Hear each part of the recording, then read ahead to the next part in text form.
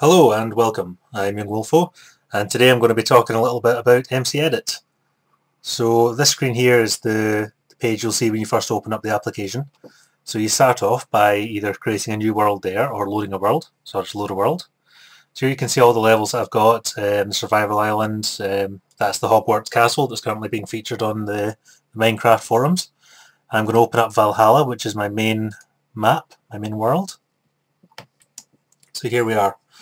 So as you see here, I can fly about freely, go pretty much anywhere I want. This little block here represents the player, so you can see my face. That says where I'm standing and what direction I'm facing.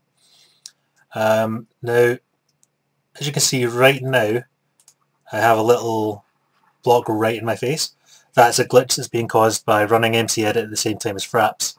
So what would normally happen is, see if I had my mouse hovering over that little bit of stone there, that little stone would be selected. So just have to put up with this. We'll use the alternate selection method if I right click.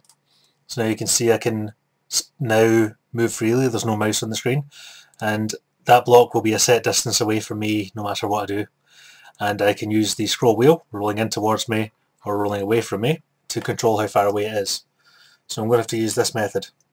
So I move left and right with the A and D keys, forward and back with W and S, and Q moves you up and Z moves you down. Or you could also just hold forward and sort of fly about the place quite freely in that way. So as you can see here, I have a set of stairs that I've just left hovering in the middle of nowhere, and this is where I'm going to build a wee spawner room. So to start with, I'll need to select an area, so I'll pick where I want it to start. So we'll start right at that block, left click, and that puts the first selection down. And as you see, I can move out, move up, down, and that sort of drags open a three-dimensional cube. And that's the area I'm going to fill in with stone. So I'll just do that, and that gives me a reasonable floor.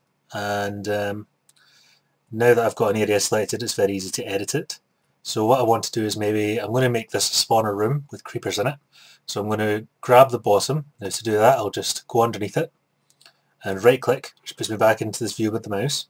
And I can grab any side I can see, so I can grab that side and drag it out that way or back in that way, just leave it where it was. Or I could grab the bottom and drag it down. So I'm going to drag it down 3 blocks like so. So that means that even if a creeper explodes, it's not going to go through the floor. Now that I have selected that area, I'm going to hit the fill and replace tool, which is here, and select stone, OK, and fill to confirm the selection. So now we've got a stone platform in which to place the spawner. I'm going to go a little bit further than that. I'm going to select, see here, with this tool here. I'm going to come out another 2 and go up to form a wall. Let's see. So just get the right kind of distance. That looks not too bad. I'll not bother making big thick walls. I can sort that out later. So now I've selected that again. The fill and replace tool. Select stone. OK, and fill. So that's one wall done. But you know what? This method works. I'll hit deselect as well. Let's make it the next one. This method works, but it's quite slow. The quickest way to make a room that I've found is to actually just make a solid block of stone. Let's see if I can get this in the right place there. And fill up so I've got every block covered. So that fills that perfectly. So now I go to the fill and replace tool. Stone, OK, fill. So now I've got a big solid stone block. I'll maybe actually make that a little bit bigger. Fill with stone, fill. So now what I'm going to do is deselect that, and I'm now going to select a little area inside it. So start off just by selecting the same area. So select, I'm going to select the entire cube again. There we go. So this glitch in MCEdit is a pain. Trying to use it with Fraps. Right. So now what I'm going to do is I'm going to go to every surface and I'm going to drag it in one block. So that surface in,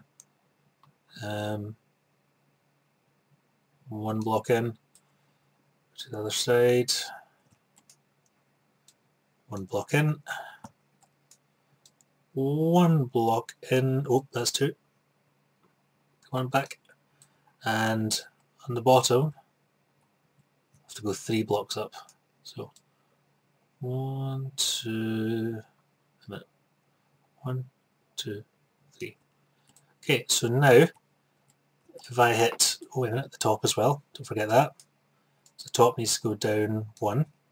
So now I hit the fill and replace tool, fill with air this time, okay, fill. So now if I go inside here, I should have a little room. I'll just deselect so you can see. Yeah, there's a little room inside here now. And now I'll make a door. So, let's see. There, go up 1. Right click, fill and replace with air, okay, fill. And then deselect. And that's me built a spawn room. So the next thing to show you is how to add a spawner to this room. I'll put it over here so it's well away from the door. Now all I have to do is hit the 6 key on the keyboard, and you won't be able to see this, but on my screen a load window's opened up in the MCEdit schematics folder, and I'm going to go into the spawners folder inside there, which just comes with the program. Let's see, I'm going to scroll down until I see, where's Creeper? Creeper spawner. Okay, open. So now you can see I have a creeper spawner here, and I could just move it back and forth. I can place it anywhere I like. I'm just going to put it right about here. That means it won't spawn anything outside this wall during the night time. So now that I've placed that, I have to click the import button, which will actually place it in the world. Then as you can see down here, I have 7 unsaved edits because none of the stuff I've done up till now has been saved. So you press and hold the control button, and either press this save button here or press Control S. I'll just click the button there and let go, and there, saved. So I'll be back in a moment. I'm going to load up Minecraft and show you the result. Okay, I'm now in Minecraft, and make sure I'm armoured properly with my activated weapons. That'll do. So I'm going to head up into my new spawn room. There we go, creeper spawner. That's oh, there we go. Oh, there we go. And thanks to the thick floor, it can't break through. So that's how you make a spawn room. Any type of spawner that you have the schematic for, you can place wherever you like. Now I'll just go back to MCEdit and show you a couple of other features. Okay, so I'm back with my little spawner, and I don't want to keep this there, so I'm just going to quickly do this. Let's see. I will select from here, drag up, just make sure I'm not destroying any of my terrain. No, it's good. Not destroying anything I don't want to. Now right click, fill and replace with air, okay, and fill, and deselect. So that means that that spawner I just made is totally gone, and I don't need to come back here later on and delete it. I'll get them later. So next thing I want to do is show you how to create a schematic. So I'm just going to go over here. So yeah, this is my original spawn point. That's what that little block you can see sort of there is. So that's my spawn point on this map, and this house is the house I created when I first started Minecraft before I knew what I was doing with the game. So I'm going to create a schematic of this house, including my dock and everything. So let's see, I'll go down here well below it, and I'm going to start selecting an area, say here, doesn't matter too much. And I'm just going to go all the way up here, make sure I get the whole base, and select. So just check, I've got everything. I've got my dock, got my lovely trees, and go under the ground, and yep, I've got all my important tunnels and everything. So that's good. So now all I have to do is right click to bring the mouse back, click on the export schematic button. Now you can't see it, but again I'm in a save folder where I can save schematics, and I'm going to save this as first house schematic. So first house, save.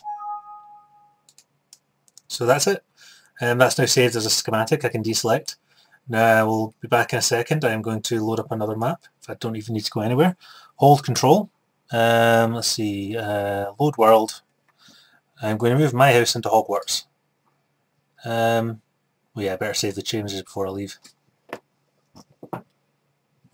Right, so this is me and my Hogwarts map. Well, I say my Hogwarts map. This is one that was made by someone who has much more talent than I do on the Minecraft forums.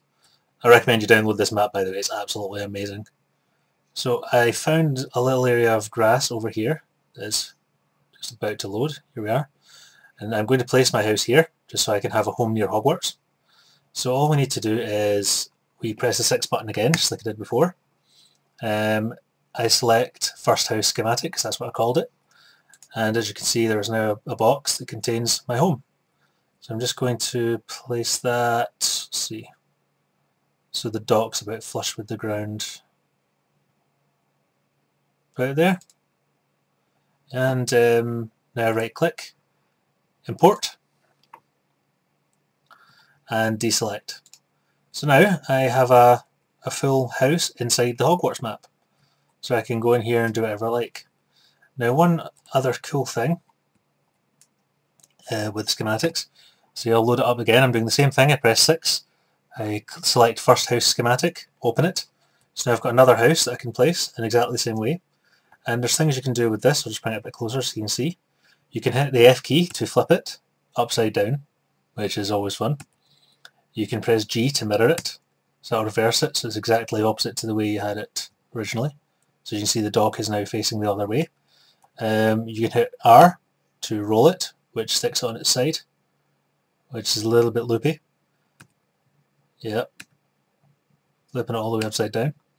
But all I'm going to do is, let's see, oh yeah, you can also rotate it with E. But I am going to flip it, because I kind of like the idea of having an upside down house. So I'll put that, let's see, put it there, just for loopiness sake. Import. Take a wee while to load that all in. And Control S to save that. That'll take a wee while because I made a lot of edits there. Now there's 2 more things I'm going to do before I go into Minecraft to show off what was just done there. When this finally manages to save. Yep, there we go. You can tell it had a lot of work to do when it goes red. So there's two little buttons here. I'll just deselect that area. This is the move player button. So I'm just going to put myself, let's see, there. So I can very quickly get another look away. I'm thinking, yeah, that's perfect. And this button here is the spawn point. So I'm going to move my spawn point just up on top of here, just for ludicrousness sake. So yeah, my spawn is now on top of this big area. So now I'm going to hit Control and save. Put it there. There we go. That's better. So I'll be back in a second. I'll show you in Minecraft. Right, that's me back in Minecraft. You have to be very careful never to load MCEdit and Minecraft at the same time, because that can lead to corrupted worlds. Now going to load the Hogwarts map and see how things went.